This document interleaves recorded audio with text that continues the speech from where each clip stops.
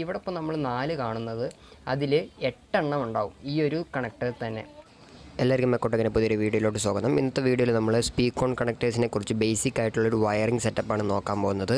അപ്പോൾ വീഡിയോയിലോട്ട് പോകാം. നമുക്ക് ഒരു ഹൈ പവർ സ്പീക്കർ സിസ്റ്റത്തിൽ ഉപയോഗിക്കാൻ പറ്റിയ ഏറ്റവും മോസ്റ്റ് സെക്യൂർഡ് ആയിട്ടുള്ള ഒരു കണക്ടറാണ് നമ്മുടെ സ്പീക്കോൺ കണക്ടർ എന്ന് പറയുന്നത്. ഞാനിപ്പോൾ ഇവിടെ ഈ ഉപയോഗിക്കുന്ന മോഡലിൽ 4 കണ്ടക്ടേഴ്സാണുള്ളത്. അതായത് 4 കോണ്ടാക്റ്റുകൾ നിങ്ങൾക്ക് ഇവിടെ കാണാൻ സാധിക്കും. ഈ കോണ്ടാക്റ്റുകൾക്ക് അതിൻ്റേതായ ഓരോ ടെക്നിക്കൽ ആയിട്ടുള്ള ക്ലാസിഫിക്കേഷൻ ഉണ്ട്. അതായത് ഈ ഒരു കോണ്ടാക്റ്റ് നിങ്ങൾ കാണുന്നത് ഇതിനെ 1+ എന്നും ഈ ഒരു കോണ്ടാക്റ്റ്, അതേപോലെ തന്നെ ഈ കോണ്ടാക്റ്റിനെ നിങ്ങൾക്ക് 1- എന്നും, ഈ ഒരു കോണ്ടാക്റ്റിനെ 2+ എന്നും, ഈ ഒരു കോണ്ടാക്റ്റിനെ 2- എന്നുമാണ് കാറ്റഗറൈസ് ചെയ്തിരിക്കുന്നത്. ഇത് എങ്ങനെയാണ് ഈ ഒരു സ്പീക്കോൺ കണക്ടേഴ്സിൻ്റെ കാറ്റഗറൈസേഷൻ പോണത് എന്ന് വെച്ചാൽ, നിങ്ങൾക്ക് ഈ സ്പീക്കോൺ കണക്ടേഴ്സിൽ ബേസിക്കായിട്ട് 2 ഗ്രൂവ്സാണ് ഇതേപോലെ കാണാൻ സാധിക്കുക. ഈ ഒരു ചെറിയ ഗ്രൂവും അതേപോലെ തന്നെ കുറച്ച് വീതിയുള്ള ഈ ഒരു ഗ്രൂവും. ഈ ഒരു വീതിയുള്ള ഗ്രൂവ് നിങ്ങൾ റെഫറൻസ് ആയിട്ട് എടുക്കുക. ഈ ഒരു പോയിൻറ്റിൻ്റെ നേരെ വരുന്ന ഈ ഒരു പോയിൻറ്റ്, അതായത് ഈ ഒരു പോയിൻറ്റിന് കറസ്പോണ്ടിങ് ആയിട്ടുള്ള ഇവിടെ ഒരു പോയിൻറ്റ് നിങ്ങൾക്ക് കാണാൻ സാധിക്കും. ഇത് 1+ എന്നാണ് ഇതിനെ അറിയപ്പെടുന്നത്. അതായത് ഇത് നമ്മൾ നോർമൽ സ്പീക്കറിൽ ഉപയോഗിക്കുന്നത് 1+ഉം 1- ആണ്. അപ്പോൾ ഈ ഒരു ഗ്രൂവിന് നേരെയുള്ളത് 1+ഉം അതിൻ്റെ ലെഫ്റ്റ് സൈഡിലോട്ടുള്ളത് 1- ആയിട്ടാണ് കാറ്റഗറൈസ് ചെയ്തിരിക്കുന്നത്. അതേപോലെ തന്നെ ഈ ഒരു 1+ൻ്റെ ഓപ്പോസിറ്റ് വരുന്നത് 2+ എന്നുള്ള കോണ്ടാക്റ്റാണ്. ഈ 2+ന് തന്നെ റൈറ്റ് സൈഡിലോട്ട് വരുമ്പോൾ 2- എന്നുള്ള കോണ്ടാക്റ്റ് വരും. ഇത് ഇപ്പോൾ ഞാൻ ഇവിടെ ഉപയോഗിച്ചിരിക്കുന്നത് 4 കോണ്ടാക്റ്റ് വരുന്നതാണ്. അതായത് ന്യൂട്രിക് എന്ന കമ്പനി മാനുഫാക്ചർ ചെയ്യുന്ന NL4 എന്ന് പറയുന്ന സീരീസിലുള്ള ഒരു സ്പീക്കോൺ കണക്ടറാണ് ഞാനിവിടെ ഉപയോഗിക്കുന്നത്. അപ്പോൾ NL4 എന്ന് പറയുന്നത് ഇതിൽ മൊത്തം 4 കോണ്ടാക്റ്റുകളാണ് ഉള്ളത്. അതേപോലെ തന്നെ ന്യൂട്രിക് എന്ന് പറയുന്ന കമ്പനിയുടെ തന്നെ NL2 സീരീസ് ഉണ്ട്. NL2 സീരീസിൽ എന്താണ് നിങ്ങൾക്ക് മാറ്റം കാണാൻ സാധിക്കുക എന്ന് വെച്ചാൽ, നിങ്ങൾക്ക് ജസ്റ്റ് 2 പോയിൻറ്റുകൾ മാത്രമാണ്, 2 കണ്ടക്ടേഴ്സ് മാത്രമാണ് അതിൽ അവൈലബിൾ ആയിട്ടുള്ളത്. ഇത് NL4 ആയ കാരണം 4 കണ്ടക്ടേഴ്സ് അവൈലബിൾ ആണ്. അതേപോലെ തന്നെ ഈ ന്യൂട്രിക് എന്ന് പറയുന്ന കമ്പനിയുടെ തന്നെ NL8 എന്നുള്ളൊരു മോഡൽ നമുക്ക് അവൈലബിൾ ആണ്. NL8ൽ ഈ 4 എണ്ണത്തിന് പകരം അതിൽ മൊത്തം 8 എണ്ണമാണ് വരുന്നത്. അതായത് 4 പെയേഴ്സ്, 1+, 2+, 3+, 4+, 1-, 2-, 3-, 4-. അങ്ങനെ 4 പെയേഴ്സായിട്ടാണ് ന്യൂട്രിക് എന്ന് പറയുന്ന കമ്പനി ഇതിൽ നമുക്ക് സ്പീക്കോൺ കണക്ടേഴ്സിൻ്റെ എണ്ണം കൊടുത്തിരിക്കുന്നത്. അപ്പോൾ ബേസിക്കായിട്ട് ഇതാണ് ഒരു സ്പീക്കോൺ കണക്ടേഴ്സ്. അപ്പോൾ ഇതെങ്ങനെയാണ് കണക്ഷൻ കൊടുക്കുക എന്നുള്ളത് നമുക്ക് ഡീറ്റെയിൽ ആയിട്ടുള്ളൊരു വീഡിയോയിലോട്ട് പോവാം. 1+ഉം അതേപോലെ തന്നെ ഈ കാണുന്നതാണ് 1+, അതേപോലെ തന്നെ 1-ഉം. 1- മാത്രമേ നമ്മൾ ഉപയോഗിക്കാറുള്ളൂ. ഇതാണ് നമ്മുടെ normal speaker out, binding post ഔട്ടിൻ്റെ corresponding ആയിട്ടുള്ള സ്പീക്കർ ഔട്ട്. ഇനി എന്തിനാണ് 2+ഉം 2- നമ്മൾ ഉപയോഗിക്കുക എന്ന് വെച്ചാൽ, ചില ആംപ്ലിഫയേഴ്സ്, ഒട്ടുമിക്ക ആംപ്ലിഫയേഴ്സിലും ബ്രിഡ്ജ്ഡ് മോഡ് നമ്മൾ വർക്ക് ചെയ്യണമെന്നുണ്ടെങ്കിൽ നമുക്ക് 2+ഉം 2- ഔട്ട് ചില സിറ്റുവേഷനിൽ ഉപയോഗിക്കേണ്ടതായിട്ടുണ്ട്. അപ്പോൾ അങ്ങനെ ഒരു സിറ്റുവേഷനിലാണ് നമ്മൾ ഇതിൻ്റെ 2+ഉം 2- ഉപയോഗിക്കുക. അപ്പോൾ ഇതാണ് വീതി കൂടിയ ആ ഒരു നമ്മുടെ ഒരു കണക്ടർ. അപ്പോൾ അതിന് കറസ്പോണ്ടിങ് ആയിട്ട് വരുന്നതാണ് 1+, അതിൻ്റെ ലെഫ്റ്റ് സൈഡ് 1-. ഇനി ജസ്റ്റ് നമുക്ക് ഈ സ്ക്രൂ ഒന്ന് അൺസ്ക്രൂ ചെയ്തതിന് ശേഷം ജസ്റ്റ് ഒന്ന് അൺസ്ക്രൂ ചെയ്യുക. 1+ലോട്ട് നമ്മൾ റെഡ് വയർ, അതായത് നമ്മുടെ പോസിറ്റീവ് വയറാണ് ഇൻസേർട്ട് ചെയ്യുന്നത്. ഞാൻ ഈ വീഡിയോ തുടങ്ങുമ്പോൾ തന്നെ പറഞ്ഞിട്ടുണ്ടായിരുന്നു, നിങ്ങളിപ്പോൾ ഒരു 1.5 to 2.5 സ്ക്വയർ വയർ ഉപയോഗിക്കുകയാണ് എന്നുണ്ടെങ്കിൽ നിങ്ങൾക്ക് ഒരു കാരണവശാലും ഇങ്ങനെ സോൾഡർ ചെയ്യണമെന്നൊന്നുമില്ല. പക്ഷേ നമ്മളൊരു സേഫ്റ്റിക്ക് വേണ്ടിയാണ് ഇപ്പോൾ ഇവിടെ സോൾഡർ ചെയ്യുന്നത്.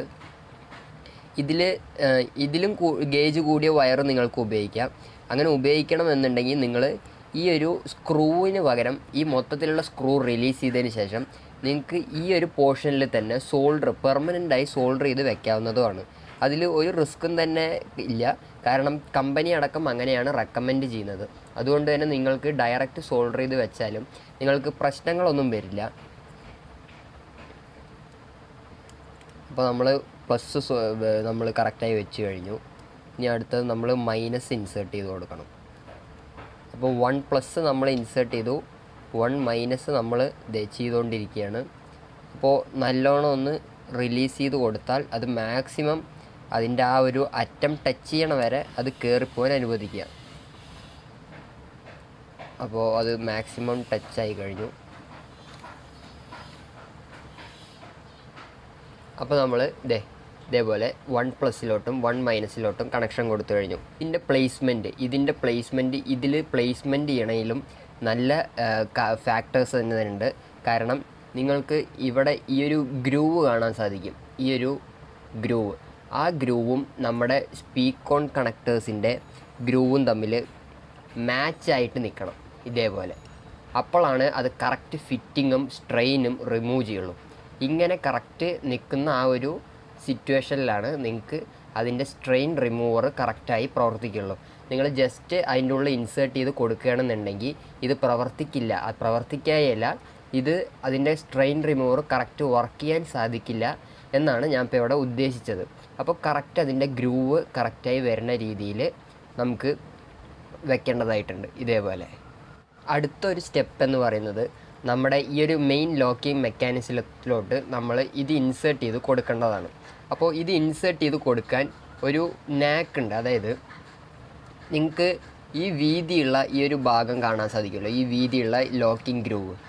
ഈ ഗ്രൂവ് നമുക്ക് കറക്റ്റായിട്ട് നമ്മുടെ ഇതിൻ്റെ ഗ്രൂവിലോട്ട് ഇടേണ്ടതായിട്ടുണ്ട്. അപ്പോൾ ഒരിക്കലും ഈ ഒരു ഗ്രൂവ് കറക്റ്റ് നമ്മൾ നേരിട്ട് ഇങ്ങനെ ഇൻസേർട്ട് ചെയ്യാൻ നോക്കരുത്. കാരണം അതായത് ഈ ഒരു ലോക്കും ഈ ഒരു ഗ്രൂവും കറക്റ്റായിട്ട് ഇങ്ങനെ ഇൻസേർട്ട് ചെയ്യാൻ നോക്കരുത്, അതൊരിക്കലും കയറത്തില്ല. അപ്പോൾ ജസ്റ്റ് ഒരു 30 ഡിഗ്രി ചെരിച്ചതിന് ശേഷം നമുക്ക് ഈ ഒരു ഭാഗത്ത് കൂടെ നോക്കുകയാണെന്നുണ്ടെങ്കിൽ നമുക്ക് ഇവിടെ കറക്റ്റ് അതിൻ്റെ ആ ഒരു ഹോളും മെഷർമെൻറ്റ് നമുക്ക് നോക്കാൻ പറ്റും. അപ്പോൾ ജസ്റ്റ് അതിൻ്റെ ഹോളും കാര്യങ്ങളൊക്കെ പാരലലായിട്ട് വരികയാണെന്നുണ്ടെങ്കിൽ ജസ്റ്റ് ഇങ്ങനെ ഇൻസേർട്ട് ചെയ്ത് കൊടുത്താൽ നമുക്ക് ഒരറ്റത്തിലോട്ട് സ്പീക്കോൺ വന്ന് നിൽക്കുന്നത് കാണാം. അപ്പോൾ ഇവിടെ ഇപ്പോൾ സ്ട്രെയിൻ റിമൂവർ കറക്റ്റായിട്ടുണ്ട്. നമുക്ക് സ്പീക്കോണിൻ്റെ കറക്റ്റ് ഈ ഒരു ലോക്കിൻ്റെ കുറച്ചൊരു 30 ഡിഗ്രി മാറിയാണ് നമ്മുടെ ഈ ഒരു ഗ്രൂവ് ഉണ്ടാവുക. ഈ ഒരു തടസ്സം പോലൊരു ഇതുണ്ടാവുക. അപ്പോൾ അതാണ് നമ്മൾ മെയിനായി നോക്കേണ്ടത്. ഒരിക്കലും ഈ ഒരു കണക്ടറിനോട് പാരലലായിട്ട്, അതായത് നേരിട്ടല്ല ഇതിൻ്റെ ഈ ഒരു സെറ്റപ്പ് വരുന്നത് എന്നാണ് ഉദ്ദേശിച്ചത്. ഇനി അടുത്തതെന്ന് പറഞ്ഞാൽ നമുക്ക് ഇതിൻ്റെ ബാക്കത്തെ ക്യാപ്പ് ഇൻസേർട്ട് ചെയ്ത് കൊടുക്കലാണ്. അപ്പോൾ ഇത് ഇൻസേർട്ട് ചെയ്യും തോറും നമ്മുടെ ഈ ഒരു സ്ട്രെയിൻ റിമൂവർ കറക്റ്റായിട്ട് ഇതിൻ്റെ ഉള്ളിലോട്ട് ഫിറ്റിംഗ് ആയി നിൽക്കും. അപ്പോൾ നമുക്ക് അത് ചെയ്ത് കൊടുക്കാം. ഈ ഒരു ബാക്കത്തെ കണക്ടർ സത്യത്തിൽ നമുക്ക് ഇവിടെ 2 ഇതുപോലെ ഒരു സ്പാനറിനെ കറക്റ്റായി കൊള്ളുന്ന വിധത്തിൽ കാണാൻ സാധിക്കും. അത് സത്യത്തിൽ വ്രഞ്ച് ഉപയോഗിച്ച് നമുക്ക് ടൈറ്റ് ചെയ്യേണ്ടതാണ്. പക്ഷെ നമ്മൾ നോർമൽ വെന്യൂലും കാര്യങ്ങൾക്കൊക്കെ കൊണ്ടുപോകുമ്പോൾ നമുക്ക് ഹാൻഡ് ടൈറ്റ് തന്നെയാണ് നല്ലത്. അതാകുമ്പോൾ നമുക്ക് എപ്പോൾ വേണമെങ്കിലും അഴിച്ച് അതിൻ്റെ ഫോൾട്ട് കണ്ടുപിടിക്കാവുന്നതാണ്. അപ്പോൾ ഇത് ടൈറ്റാക്കിയാൽ നമുക്ക് കറക്റ്റ് അതിൻ്റെ ആ ഒരു സ്പീക്കോണിൻ്റെ കണക്ഷൻസ് കഴിഞ്ഞു. ഇനി ഇതേപോലെ തന്നെയാണ് നമ്മുടെ ഈ ഒരു സ്പീക്കോണും. പക്ഷെ എന്താ വ്യത്യാസം എന്ന് പറഞ്ഞാൽ നമ്മുടെ നേരത്തെ സ്പീക്കോണിൽ ഈ ഒരു ഭാഗം നമുക്ക് മൊത്തത്തിൽ ഊരിയെടുക്കായിരുന്നു. എന്നാൽ ഇവിടെ നമുക്കത് ഊരിയെടുക്കാൻ പറ്റില്ല. പകരം ഇവിടെയാണ് ഇതിൻ്റെ സ്ക്രൂവും കാര്യങ്ങളൊക്കെ നമുക്ക് നോക്കേണ്ടത്. അപ്പോൾ ഇതിൽ എങ്ങനെയാണ് എന്ന് പറഞ്ഞാൽ ഞാൻ നേരത്തെ പറഞ്ഞ പോലെ ഈ ഒരു വീതിയുള്ള ഈ ഒരു ഗ്രൂവ് ഉണ്ടാവും. അതിന് നേരമായിട്ട് നമുക്ക് 1+ എന്ന് കാണാൻ സാധിക്കും. 1+, നിങ്ങൾക്ക് കാണാമെന്ന് വിചാരിക്കുന്നു. ഈ ഒരു ഗ്രൂവിന് നേരെ 1+, അതിൻ്റെ ലെഫ്റ്റ് സൈഡിലായിട്ടായിട്ട് 1-, അതിൻ്റെ ഓപ്പോസിറ്റായിട്ട് 2+, അതിൻ്റെ ഇപ്പുറത്തെ സൈഡിലോട്ടായിട്ട് 2-. അപ്പോൾ നമുക്ക് നോർമലി നമുക്ക് ഉപയോഗിക്കേണ്ടത് ഈ ഒരു 1+ഉം 1-ഉം ആണ്. അപ്പോൾ ഇന്നത്തെ വീഡിയോ ഇത്രയേ ഉള്ളൂ. നിങ്ങൾക്ക് എല്ലാവർക്കും ഉപകാരപ്രദവും ഇൻഫോർമേറ്റീവുമായി എന്ന് വിചാരിക്കുന്നു.